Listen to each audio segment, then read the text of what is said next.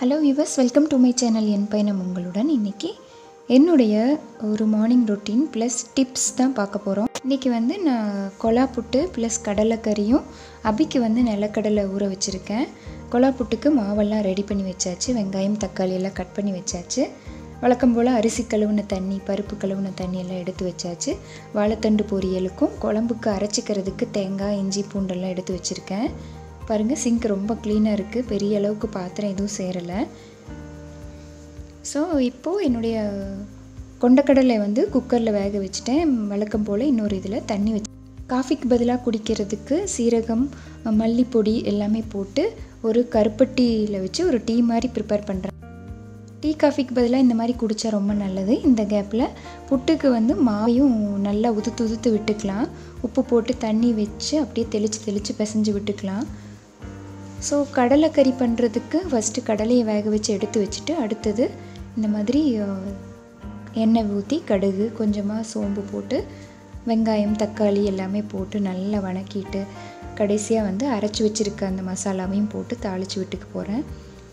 So கொஞ்சம் தண்ணி மாதிரி வச்சு இந்த கொலா புட்டுக்கு சாப்பிட்றதுக்கு நல்லா இருக்க மாதிரி, லஞ்சுக்கும் அதே குழம்பும் ப்ளஸ் வாழைத்தண்டு பொரியல், ரசம் எடுத்துக்க போகிறேன். இன்றைக்கி நான் ரொம்ப வேல்யூபிளான ஒரு சில டிப்ஸ் தான் இந்த வீடியோவோட எண்டில் ஷேர் பண்ணியிருக்கேன். நிச்சயமாக பாருங்கள். சீரகம், மல்லி கஷாயம் மாதிரி தான் இப்போது ரெகுலராக நாங்கள் மேக்ஸிமம் எடுத்துக்கிறோம். ஒரு சில நாள் காஃபி டீ எடுத்துக்கிறோம். பக்கத்தில் குழம்பும் ப்ளஸ் அந்த சைடு இருக்க குக்கரில் ரைஸும் நான் வச்சுருக்கேன். இப்போது ரசத்துக்கு பொடிச்சுக்க போகிறேன்.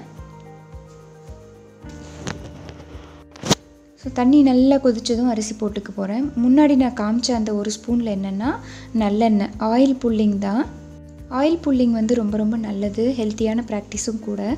ப்ரஷ் பண்ணுறதுக்கு முன்னாடியோ இல்லை ப்ரஷ் பண்ணதுக்கப்புறமோ ரெகுலராக ட்ரை பண்ணுங்கள். பொரியலுக்கு கடுகு தாளித்து அந்த எண்ணெயிலேயே கொஞ்சம் எடுத்து ரசத்துக்கும் அந்த தாளிப்பை கலந்துக்கிறேன். ஸோ ஆயில் புல்லிங் பண்ணுறதுனால நம்மளோட வாயில் இருக்க பிரச்சனைகள் பாதி சால்வ் ஆகும் அப்படின்னு சொல்கிறாங்க. ஒரு பர்டிகுலர் பீரியடில் பார்த்திங்கன்னா அது ரொம்பவே ட்ரெண்டிங்காக ஓடிட்டு இருந்தது. இதயம் நல்லெண்ணெயோட விளம்பரத்தில் ஆயில் புல்லிங் அப்படின்னு சொல்லி ரொம்ப பிரபலமாக சொல்லிகிட்டு இருந்தாங்க. அதில் நிறைய பெனிஃபிட்ஸ் இருக்குது, கண்டிப்பாக ட்ரை பண்ணுங்கள். ஸோ இந்த வீடியோவில் நான் பேரண்டிங் டிப்ஸ் தான் சொல்லியிருக்கேன். சின்ன குழந்தைங்கள ஹெல்த்தியாக எப்படி ரைட்டிங் ப்ராக்டிஸ் கொடுக்கறது, எப்படி முறையாக அவங்கள பென்சில் பிடிக்க வைக்கிறது அப்படிங்கிற ஒரு சில டிப்ஸ் கூடவே அக்கா எனக்கு சொல்லி கொடுத்த ஸ்கூல் கோயிங் கிட்ஸுக்கான 2-3 டிப்ஸையும் நான் ஆட் பண்ணியிருக்கேன். நிச்சயமாக பாருங்கள். இப்போ ரசத்துக்கு தாளித்து விட்டுக்கிறேன். அந்த புளி ப்ளஸ் தக்காளியை நல்லா கரைச்சி விட்டுட்டு, பக்கத்தில் வாழைத்தட்டு பொரியலுக்கு தாளித்து தண்ணி ஊற்றி வாழைத்தண்டும் போட்டு நல்லா வேகட்டும். அது கொதிக்கிற கேப்பில் கொஞ்சமாக மஞ்சத்தூள் ப்ளஸ் உப்பு போட்டு நல்லா குக் ஆனதுக்கப்புறமா தேவையான அளவுக்கு தேங்காய் போட்டு இறக்கிக்க போகிறேன். ஸோ தேங்காய் போட்டு உடனே நம்ம இறக்கிட்டால் நல்லது. முக்கியமாக லஞ்சுக்கு பேக் பண்ணும்போது அதை ஒரு 2-3 நிமிஷம் வச்சு நல்லா ஃப்ரை பண்ணிட்டோம்னா அது கெட்டு போகாமல் இருக்கும். ஸோ இந்த வீடியோவில் நான் இன்க்ளூட் பண்ணியிருக்க அந்த டிப்ஸ் ஒரு ஒர்க் ஷாப்பில் நான் தெரிஞ்சுக்கிட்ட நல்ல விஷயம். அது சைக்காலஜிஸ்ட் ஒர்க் ஷாப்பில் ஒரு சில ஃப்ரெண்ட்ஸ் என் கூட ஷேர் பண்ண ஒரு விஷயத்தை தான் நான் போட்டிருக்கேன். நிச்சயமாக அது எல்லாருக்கும் யூஸ்ஃபுல்லாக இருக்கும்னு நினைக்கிறேன். வழக்கம் போல் பாதி வேலை செஞ்சுட்டு அந்த மல்லி கஷாயத்தை குடிச்சிட்டு ரெடி பண்ணிகிட்ருக்கேன். ஸோ புட்டு குடம் வச்சு தண்ணி ஊற்றியாச்சு. இப்போ புட்டு குழாயில் அச்சு போட்டு கொஞ்சமாக தேங்காய், சின்ன இந்த மாதிரி ஸ்பூன் வச்சு விட்டுட்டா நம்ம கம்ஃபர்டபுளாக போட்டுக்கலாம். தேங்காய் ஒரு 2-3 ஸ்பூன் போட்டுட்டு அது கூடவே அரிசி மாவு ஒரு 3-4 ஸ்பூன் போட்டு திரும்பவும் தேங்காய், அரிசி மாவு அந்த மாதிரி போட்டுக்கலாம்.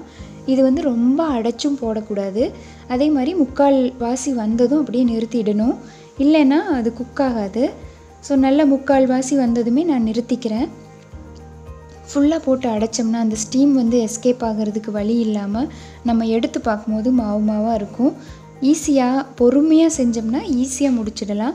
ரொம்ப ரொம்ப ஹெல்த்தியான ஒரு டிஷ்ஷும் கூட. தேங்காய் இருக்கிறதுனால நம்மளுக்கு ஹெல்த்தி ஃபேட் அதிகமாக இருக்கும். வயசானவங்களாக இருந்தால் தேங்காவை கம்மி பண்ணிக்கலாம். ஸோ இந்த பாத்திரத்துலேயும் 3/4 வாசி தண்ணி எடுத்துகிட்டு நல்லா, அதாவது இந்த லைன் வரைக்கும் தண்ணி விட்டு நல்லா கொதிச்சதுக்கப்புறமா இந்த குழலை விடணும். இந்த மாதிரி நல்லா ஸ்டீம் கம்ப்ளீட்டாக எஸ்கேப் ஆகணும். ஒரு 5லேருந்து 10 மினிட்ஸ் வரைக்கும் நல்லா விட்டுட்டோம்னா நல்லா குக் ஆகி சாஃப்டாக வந்து நம்மளுக்கு புட்டு கிடச்சிடும். இப்போ பொரியலும் ரெடி ஆகிடுச்சு. ஸோ இந்த கேப்பில் லஞ்சுக்கு எல்லாமே பேக் பண்ணி எடுத்துட்டேன். புட்டு வந்து ரொம்ப சூப்பராக சாஃப்டாக டேஸ்ட்டாக வந்து வந்திருந்தது. ஸோ நிச்சயமாக ஹெல்த்தியான டிஷ்ஷை வந்து நீங்களும் உங்களோட மெனுவில் வந்து இன்க்ளூட் பண்ணிக்கோங்க. நம்மளோட ட்ரெடிஷ்னல் டிஷ்ஷுன்னு கூட சொல்லலாம். கேரளைட்ஸோட ட்ரெடிஷ்னல் ஹெல்த்தியான ஒரு ஸ்பெஷல் ஃபுட்டு தான் இந்த கொலா புட்டு. நிச்சயமாக கண்டிப்பாக சேர்த்திக்கோங்க மந்த்லி ஒன்ஸ் ஆகுது. ஸோ ரெகுலராக வந்து ஒரு மாதுளம்பழமும் லெமன் ஜூஸும் எடுத்துக்கிறது ரொம்ப. ஸோ ஒரு வழியாக ஸ்கூல் போய் வந்து ஈவினிங் வந்து வீடெல்லாம் க்ளீன் பண்ணி தொடச்சிடலாம் அப்படின்னு சொல்லி மாப் போட்டுட்ருக்கேன். அபிக்குட்டியோட கொஞ்சம் நேரம் ஸ்பெண்ட் பண்ணிவிட்டு அவரை ஹோம்ஒர்க் எழுத வச்சு சின்னதாக அங்கே வீசி வச்சுருந்த திங்ஸ் எல்லாம் எடுத்து வச்சு க்ளீன் பண்ணிவிட்டு மாப் போட்டு வீடை வந்து ஓரளவுக்கு ரெடி பண்ணிவிட்டு மீதி இருக்க அந்த பாத்திரங்களெல்லாம் கழுவிட்டு அந்த டே வந்து எனக்கு அப்படி தான் போச்சு. கூடவே வெதர் வந்து ரொம்ப நல்லா இருந்ததுனால மொட்டை மாடியில் போய் கொஞ்சம் நேரம் உட்காந்து டைம் ஸ்பெண்ட் பண்ணலான்ட்டு அபிக்குட்டியை கண்ட்ரோல் பண்ணுறதுக்காக இந்த மாதிரி ஒரு 2-3 புக்ஸ் எடுத்துகிட்டு கூடவே ஒரு வாட்டர் பாட்டில் எடுத்துகிட்டு மாடிக்கு போயிட்டோம். கொஞ்சம் நேரம் உட்காந்து வேடிக்கை பார்த்துட்டு நல்லா அந்த வெதரை வந்து என்ஜாய். ரொம்ப கிளியராக இருந்த அந்த ஸ்கையை பார்த்து சந்தோஷமாக ஒரு சில விஷயங்கள் பேசிட்டு அபிக்குட்டிக்கு வந்து சன்செட் சன்ரைஸ் பற்றியெல்லாம் சொல்லி இருந்தோம். இந்த வெஸ்டர்ன் காட்ஸோட ஹில் வியூ வந்து ரொம்ப கிளியராக கிடைக்கும் இங்கேருந்து பார்த்தா. அவ்வளோ அழகாக இருந்தது அன்றைக்கி. வானம் ரொம்ப கிளியராக இருந்தது. நாங்கள் ஃபேமிலியாக உட்காந்து கொஞ்சம் நேரம் சேட் பண்ணிவிட்டு அந்த காற்றுல ஃப்ரெஷ் ஏரை வந்து சுவாசிச்சுட்டு ரொம்ப என்ஜாய் பண்ணிகிட்டு இருந்தோம். கொஞ்சம் வேலைகள் இருந்தாலும் நம்ம ஒரு 1/2 hour இல்லை ஒரு 1 hour இந்த மாதிரி ஸ்பெண்ட் பண்ணுறதுல நிச்சயமாக தப்பில்லைன்னு நினைக்கிறேன். கண்டிப்பாக இயற்கையோட அழகை வந்து நம்ம ரசிக்கும் போது நம்ம கடவுளுக்கும் சரி இயற்கைக்கும் சரி எப்படியெல்லாம் நம்ம கடமைப்பட்டிருக்கோம் அப்படிங்கிற விஷயம் வந்து நம்மளுக்கு புரியும். கண்டிப்பாக இயற்கையை வந்து நம்ம ஸ்பாயில் பண்ணாமல் அந்த மாதிரியெல்லாம் இருக்க முயற்சி பண்ணுவோம். ஸோ கொஞ்சம் நேரம் ஸ்பெண்ட் பண்ணி ஈவினிங் வந்து டின்னர் ப்ரிப்பேர் பண்ணி எல்லாம் சாப்பிட்டு அடுத்த நாளுக்கு வந்து ஃப்ரெஷ்அப் ஆகிறதுக்காக தூங்க போயாச்சு. அந்த கேப்பில் தான் நான் இந்த பேரண்டிங் டிப்ஸ் குழந்தைங்கள வந்து எப்படி எழுத வைக்கிறது, என்னென்ன விஷயங்கள் அவங்களுக்கு சொல்லித்தரணுங்கிறத வீடியோ எடுத்தேன். ஸோ இது வந்து ஒரு சைக்காலஜிஸ்ட் சொல்லி கொடுத்த ஒரு விஷயந்தான். குழந்தைங்க வந்து ப்ரீகேஜிலேயோ எல்கேஜிலேயோ ஸ்டார்ட் பண்ணும்போது பென்சில் வந்து சின்ன பென்சிலாக நம்ம வந்து கொடுக்கணும். பெரிய பென்சிலாக கொடுத்தா அவங்களோட ரொம்ப டெண்டரான அந்த கைக்கு வந்து அது ஹெவி வெயிட்டாக இருக்கும். அவங்களுக்கு எழுதுகிற இன்ட்ரெஸ்ட்டும் போயிடும். இன்னொரு விஷயம் அந்த எலும்புகளையும் அங்கே இருக்க மசில்ஸையும் அது வந்து பாதிக்கும் அப்படின்னு சொல்லி அந்த சைக்காலஜிஸ்ட் ஷேர் பண்ணியிருந்தாங்க. பென்சிலை வந்து பிடிக்கிற விதமும் இந்த மாதிரி 2 விரலால் தான் பிடிக்கணும். 3வது விரல் வந்து பென்சிலுக்கு அடியிலிருந்து சப்போர்ட் கொடுக்கணும். அந்த மாதிரி இருக்கணும். ஸோ அவங்க முறை தவறி பிடிக்கும் போது இந்த மாதிரி 3 விரலில் பிடிக்கிறது இல்லைன்னா எல்லா விரலையும் சேர்ந்து வச்சு பிடிக்கிறது இப்படியெல்லாம் பண்ணாங்கன்னா கொஞ்ச நாள் நம்ம சொல்லி அதை மாற்றலாம். அதே மாதிரி இரேசர் இப்போ கலராக விதவிதமாக இரேசர் வந்துடுச்சு. பெரிய இரேசர் வந்து நிறையா இருக்குது. அந்த மாதிரி இல்லாமல் குழந்தைங்களுக்கு எப்போவுமே அந்த விரல்களோட வெயிட்டை வந்து பேர் பண்ணுற அளவுக்கு சின்ன பென்சிலும் சின்ன இரேசரும் தான் நம்ம கொடுக்கணும். பெரிய இரேசர் கொடுத்துடவே கூடாது. ஏன்னா அப்போ தான் அவங்களோட அந்த விரல் எலும்பு ஹெல்த்தியாக இருக்கும்.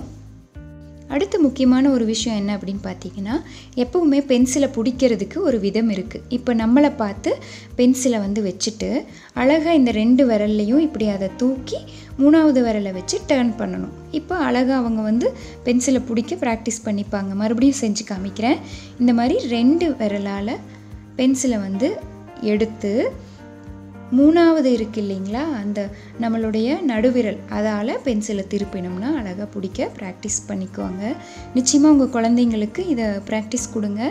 கரெக்டாக பென்சில் ஹோல்டிங் மெத்தடுங்கிறது இதுதான். சைக்காலஜிஸ்ட் சொல்லி கொடுத்த அந்த ஒர்க் ஷாப்பில் நான் கற்றுக்கிட்ட ஒரு ஈஸியான விஷயம். அடுத்தது அக்கா சொல்லி கொடுத்தது. இது வந்து சென்டட் இரேசர் வந்து எப்போவுமே கொடுக்கக்கூடாது. கலர் இல்லாத இரேசரோ இல்லை ரொம்ப கலர்ஃபுல்லாக இருந்தாலும் வாசனை இல்லாத மாதிரி சின்னதாக வந்து நம்ம குழந்தைங்களுக்கு கொடுக்கணும். ஏன்னா சென்டட் இரேசராக இருந்ததுன்னா குழந்தைங்க அந்த வாசத்துக்கு கடிச்சு சாப்பிட ஆரம்பிச்சிடுவாங்க. இதை வந்து ஒரு டீச்சர் சொல்லி அக்கா வந்து அவங்க பொண்ணுக்கு ஃபாலோ பண்ணி எனக்கு சொல்லி கொடுத்த ஒரு விஷயம். அடுத்தது பார்த்திங்கன்னா, குழந்தைங்களுக்கு ஷூ போட்டு ஸ்கூலுக்கு அனுப்பும்போது இந்த மாதிரி பவுடர் வந்து கொஞ்சம் காலில் பூசி அதுக்கப்புறமா ஷூவோ சாக்ஸோ போட்டு அனுப்பிச்சோம்னா ஸ்வெட் ஆகி இன்ஃபெக்ஷன் எல்லாம் வராமல் இருக்கும். இதுவும் ஒரு யூஸ்ஃபுல்லான டிப்ஸ் தான். ஸோ தயவு செஞ்சு உங்கள் குழந்தைங்களுக்கு பென்சில் வந்து ஸ்டார்ட் பண்ணும்போது, அதாவது எழுத ஸ்டார்ட் பண்ணும்போது சின்ன பென்சிலாவோ கலர் பென்சில் ஆனாலும் சரி, சின்ன கலர் பென்சிலோ சின்ன க்ரையான்ஸோ கொடுத்து பழக்குங்க. பெருசு கொடுத்து பழக்காதீங்க. ஏன்னா அவங்களோட சின்ன எலும்பு சின்ன மசில் வந்து டேமேஜ் ஆகிடும். அவங்களோட போன் எல்லாமே பெண்ட் ஆகிடும். கண்டிப்பாக சரியான முறையில் அதை பிடிச்சி எழுதுறதுக்கு கற்றுக் கொடுங்க. கேர்லெஸ்ஸாக விட்டுறவே கூடாது. அதே மாதிரி பெரிய இரேசர் இல்லாமல் சின்ன இரேசராக கொடுத்து பழக்குங்க. சென்டட் இரேசர் கொடுக்கவே கூடாது. அதை சாப்பிட்டு அது அவங்களுக்கு வந்து ரொம்பவே டேஞ்சர். நிச்சயமாக இந்த விஷயங்கள் வந்து யூஸ்ஃபுல்லாக இருக்கும் அப்படின்னு சொல்லி நம்புகிறேன். உங்களுக்கும் இதே மாதிரி யூஸ்ஃபுல்லான விஷயங்கள் தெரிஞ்சிருந்ததுன்னா என் கூட ஷேர் பண்ணுங்கள். இதே மாதிரி நிறைய பேரண்டிங் டிப்ஸோடவும் எனக்கு தெரிஞ்ச கரெக்டான வழியில் தெரிஞ்சுக்கிட்ட சரியான இன்ஃபர்மேஷன்ஸோட உங்களை மறுபடியும் ஒரு வீடியோவில் மீட் பண்ணுறேன். நிச்சயமாக உங்களுக்கு தெரிஞ்ச விஷயங்களையும் இந்த வீடியோவுக்கு கீழே இருக்க கமெண்ட் செக்ஷனில் ஷேர் பண்ணுங்கள். அது எல்லாருக்குமே யூஸ்ஃபுல்லாக இருக்கும். Thank you so much. Take care.